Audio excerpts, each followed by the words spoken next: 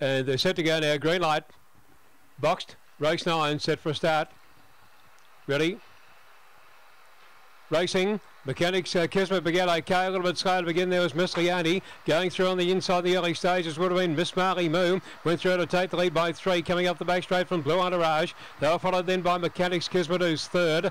Gap on the race then to would have been Rocari Bandit and also Miss Leone in the straight though. And Miss Marley Moo is nicely clear. It's trying to hang on. Miss Marley Moo will get home by about a length and a quarter. Mechanics Kismet second, third is Blue Entourage. The gap on the race then to Rocari Bandit and then came Miss Leone. And the time is showing around 22:46. Time's around 22:46. And the winner will be number 2, and that's number 2, Miss Marley Moo. 2, Miss Marley Moo will be the winner here. It'll hang on and beat the 4 and the 8 here. In race number 9, 22:46 the time.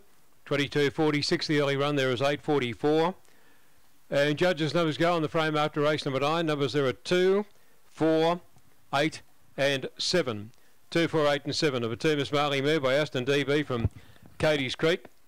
P. McGanty, the owner, and Brianna Robertson, the trainer. Second placing goes to 4. Mechanics Kismet, Aaron Farley. Third is 8, that's Blue Entourage. Marcus Lloyd, fourth in number 7. Waikerie Bandit, the outsider of the field, running 4.